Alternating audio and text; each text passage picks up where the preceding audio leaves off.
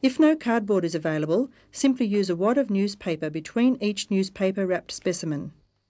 Without the corrugates and a dryer, you will have to change the moist papers for dry newspaper each day to prevent the specimens becoming mouldy.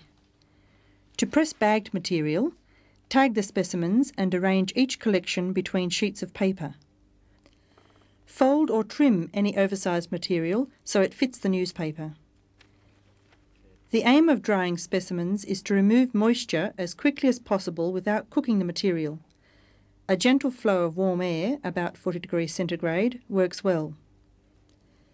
Herbarium dryers vary in shape and heat sources. Here we use a vertical clothes dryer. Hole presses are placed in the dryer, corrugates vertical, and the dryer set on low heat. Most specimens will dry within 2 days of constant warm airflow. Portable dryers are carried into the field for extended collecting trips away from facilities. A foldable, open-ended box made from marine ply with supports for a heat disperser works well. An electric element or gas ring set very low with presses on top will work. Make sure you're familiar with the heat source, that it's reliable and set sufficiently low so as not to cook, or worse, burn the specimens. If you're travelling long distances in dry country, securely strap the loaded presses to the roof rack. The air passing through the corrugates will dry the specimens. Don't put specimens in normal ovens, as they'll cook rather than dry gently. Ducted heating also can be used. Place the press over a duct so that the air can pass through the cardboard sheets.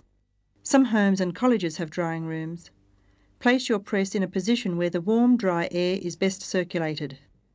Although the plant specimens are not acid-free, the ideal materials for specimen preparation from this stage on are acid-free and archival in quality. For student collections, this additional expense is not necessary. Some herbaria leave the specimens free on the sheet. This makes inspection easy, but the specimen is free to move around and is more subject to damage and loss. Other herbaria fix the specimens to the sheet. Some use wood glue. This makes for secure preservation, but often hinders later observation and use of the specimen for research. A good compromise is tape. We use brown glued tape to fix the specimen.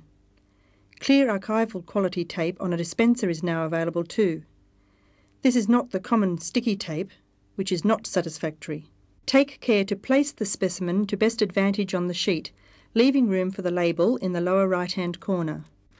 Some trimming may be necessary, but the folding and presentation are largely determined at the pressing and drying stage. Good work in those stages provides good specimens here. We produce labels from the database compiled from the collection books.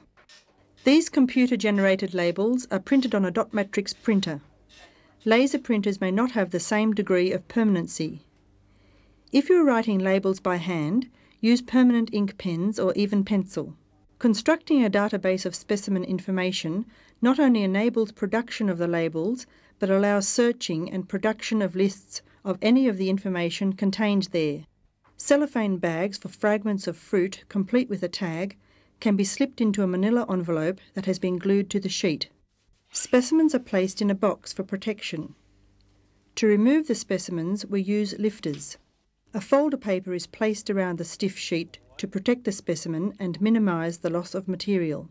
You can improvise with brown paper or butcher's paper for the folders. Care is needed when handling herbarium specimens, so specimens are always held horizontally. To look at a box full of specimens, look at one at a time and place them to the side. As with the student collection, don't leaf through them like pages in a book. Before specimens are brought into the herbarium, they are placed in a deep freezer for at least 3 days at -18 degrees centigrade to kill insect pests. The main culprits are tobacco beetles, silverfish, and book lice. To further prevent infestations, a few naphthalene balls are placed in each box. An important practice if you're keeping specimens at home in a sealed box or plastic bag. Your hand lens is still a useful item in the laboratory. A binocular dissecting microscope, or stereoscope, will provide greater magnification than the hand lens and free your hands to manipulate the specimen. A stereoscope with arm we'll let you look at herbarium specimens without damaging them. There are different types of plant morgues and plant museums. Herbaria aren't places where we grow herbs. Simple field herbaria are often prepared for field identification in a floristic study. Field references mounted on A4 sheets can be slipped into plastic sleeves and placed in a folder for use in the field. You may organise these by family and genus alphabetically, or by habitat and family and genus. Research herbaria, such as the New England Herbarium, have a much broader coverage of plants.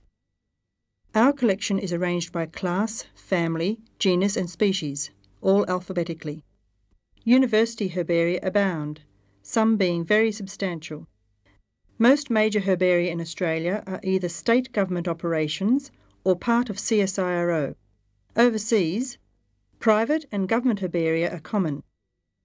We've examined some of the reasons for collecting specimens and introduced you to a variety of equipment and sampling approaches.